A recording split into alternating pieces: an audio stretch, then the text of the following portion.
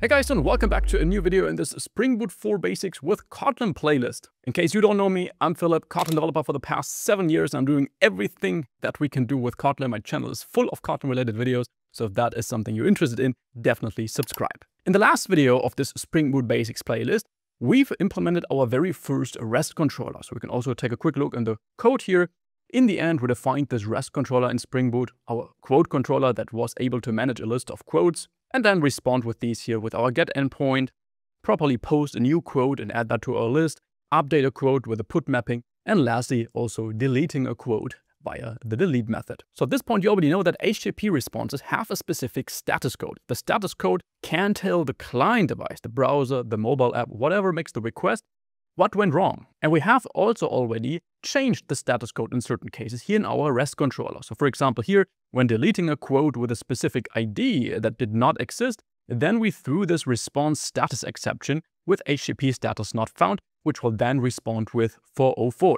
And that's also what we can see in Postman. Here, when everything goes well, then we get this 200 OK status code back that tells the client, yo, everything was successful. But if we try to delete some kind of quote with some kind of ID that doesn't exist, then we will get this 404 not found back.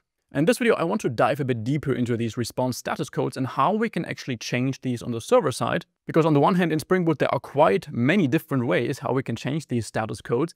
And also the way that I showed you by throwing a response status exception is not that scalable. So this is a quick and easy solution in your REST controller, but in growing projects where you typically also work with many different classes and parts of your project, you also want to be able to kind of change the status code from different classes that are not your controller. But let's take a look at it one step at a time. What you already know at this point is that if a specific function inside of a REST controller does not throw anything, so the function is just executed, there is no single exception that is being thrown, then the default status code Spring Boot will respond with is simply 200 OK. So the client knows the request was successful. However, what happens if there are actually other exceptions being thrown?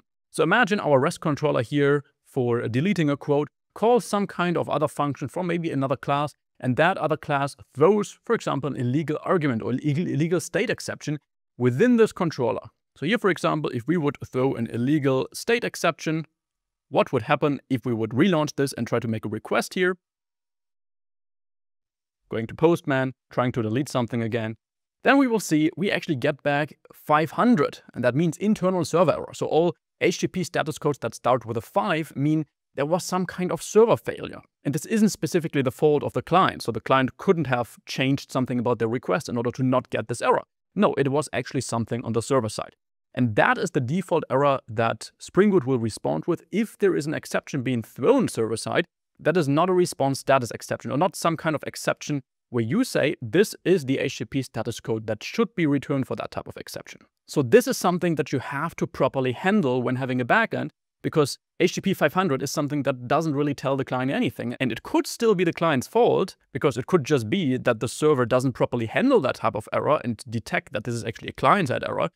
But you tell the client, hey, this is actually my error. You can't do anything about that. And apart from this way that we've already explored, by changing the specific status that is returned here via this response status exception, that is, by the way, something you can perfectly do if you are inside of a REST controller. But I also want to show you two alternative options that are typically preferred. On the one hand, what we can do is we can explicitly return a response entity class. So here, for example, for our load quotes endpoint, where we also pass in a specific query, or actually I think the lead endpoint is makes it easier to showcase that, because here we do throw this not found error in case we really did not find this specific quote. What we can now do in Spring Boot is we can make the return type a response entity like this. So response entity, what comes here as a generic argument is in the end the specific JSON structure that should be returned here. In our case, for this delete quote endpoint, there is no JSON that is returned. So we can replace this with a generic asterisk. If you would, for example, return some kind of quote here, well, then you would make this a quote DTO, and then the response would be able to contain content in JSON format that is in the format of our quote DTO data class we've created. But here in our case, well, our delete endpoint simply communicates whether the deletion was successful or not via the status code that is returned. So we now explicitly need to return something here in this function of type response entity. And that is what also gives us this control about the specific status code to return. And specifically, there are two cases. On the one hand, if the quote to delete is not null, so it means it exists and we properly removed it, then here we know, okay, we need to respond with okay. And in the else case, well, we want to respond with not found. So what we can do is we can have return if, so we return the last line of the if and else branch. And then here we would simply say response entity. And then we really have a typical builder pattern where we can say, okay, we give this response a specific status code, which in this case would be http status.ok. For these very common status codes, you can also have this shorthand of simply saying okay. And if you would now also additionally have some kind of HTTP body that would be attached as JSON, you could also add this here as a body and then simply attach your quote DTO here in this function. This is something we don't have here. So in this case, we would simply return response entity okay. And in the else case, we would say response entity not found, or alternatively status HTTP status not found. So that would be equivalent. This is if you really need some kind of status where there is no clear function here. But as I mentioned, for not found, no content, okay. For these very common status codes, you have these shorthand functions. If you need a very specific status code, then you can use this status. In order to then really also construct this response entity with this builder pattern, well, we just need to call the build function here and also here. Well, and we get an error because the specific generic type T can't be inferred. We could fix that by either going in here and saying this is void, so just nothing, and then you can see the error goes away, or you would specifically mention the type over here. Sometimes it just differs a little bit from case to case what kind of body would be returned here. If for some branches of your if statement, you would maybe return a quote DTO, and for some other branches, you would return just nothing, then you could simply replace this with an asterisk or just return an object of type any. I will leave this as void here because void really communicates that there is nothing, no real body to respond with here. And if we now relaunch this, there we go, and we go back to postman here with our delete endpoint. If we now send this again, then this time we get our proper 404 error just as we encoded it with our response entity. And if we maybe post a quote, so we say post, we want to post a quote, make the endpoint quotes. And then here, let's just post this specific quote. We get okay. And if we then try to delete this quote again, ID is 3. Well, then we can say 3, make a delete request, send this. And then now we also get okay because that quote was found in our list. So that is one way how we can manage these different cases here and respond with the different response types. But what I actually prefer is to define so-called exception mappers or exception handlers in Spring Boot. Because in the end, it's quite convenient to be able to throw certain exceptions when something goes wrong, since that is just an inbuilt language feature in order to communicate that some kind of error happened. And while the previous approach we stick to here with throwing a response status exception, throw response status exception not found, while that was perfectly working and properly mapped the result to 404 in this case, in larger projects, you're not always throwing your exceptions directly inside of the controller. And yes, technically in Spring Boot, you could also throw response status exceptions outside the controller. For example, in your service layer, which includes things like business logic, talks to data sources, and in the end, just orchestrates the logic that is needed to get a certain result that is then responded with in your HTTP endpoint. That's something we will get to later in this playlist,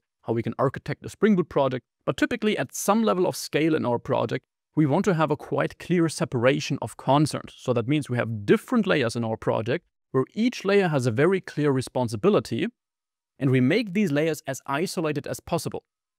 So one layer could, for example, be our API layer that handles all the incoming HTTP requests and decides about what the corresponding response would be. Another layer, as I mentioned, would be our service layer that really contains business logic. So the core logic of how our backend behaves.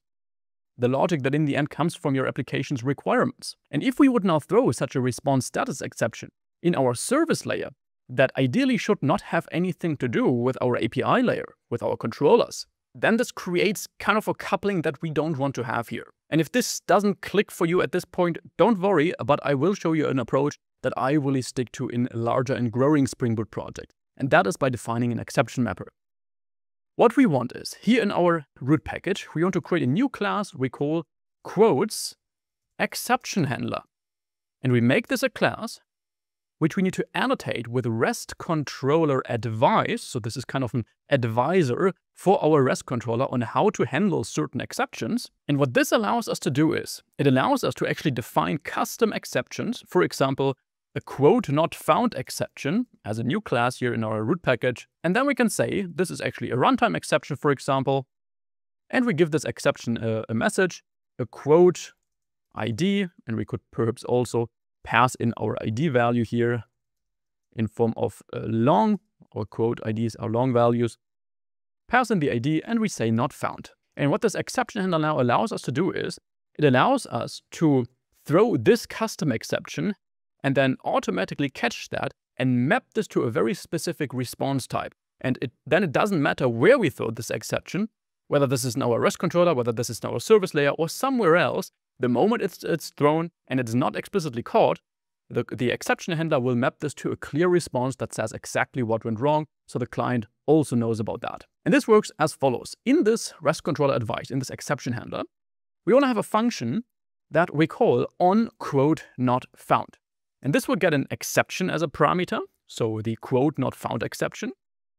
And what this then returns is in the end the response, the JSON response, or just a response entity again, that should be returned when this particular exception is thrown and not caught. So technically, we could really just return a map off here. So with a map in Kotlin, that is in the end how we could construct a very custom JSON object where we don't want to have a special data class for, which you could of course also do if we have a very consistent format. But we could, for example, say there is a specific error code and we map this to some kind of error code we manage here. So the client can just parse that and also clearly know in a more or less type-safe way what went wrong. So the error code in this case could be quote not found, and we could give this a specific message, which we get from our exception, so e.message. Now in order to also instruct this function that it should be called for quote not found exceptions, we can say we annotate this with exception handler and specifically pass our class type of the exception that we want to where we want to trigger this function for. We can also pass multiple exceptions here, so you can see this is nothing else than a var arg, so you can also have multiple exceptions and then have this single handler trigger for these. And if we now do that, and we go to quote controller, and instead of throwing this response status exception, we throw a quote not found exception with the ID for this quote, and we relaunch this and then try this out in Postman. Let's actually also remove this response entity here again. That is something we don't need. Then we also don't need to return anything here in the success case and just leave the return statement. So if everything is successful, then by default, as I mentioned, Spring Boot will respond with 200. And if something gets thrown, well, then it will check if there is some kind of exception handler to handle this. If we now do this and we try to delete a quote with the ID something that doesn't exist, we send this, okay, we get this error, you can see, we get quote not found, quote with the ID 123 wasn't found, but the response code is 200. Why is that? Well, because we didn't tell our exception handler what kind of status code it should respond with. So the default is again 200. If we go in here, then there would be two ways to fix that. On the one hand, we could of course make this function return a response entity and then explicitly provide the error code for this response entity. An alternative that in this case is much easier if we don't want to always construct these response entities is simply another annotation. So we can say response status and then say what exact status code the response should have. So not found in this case.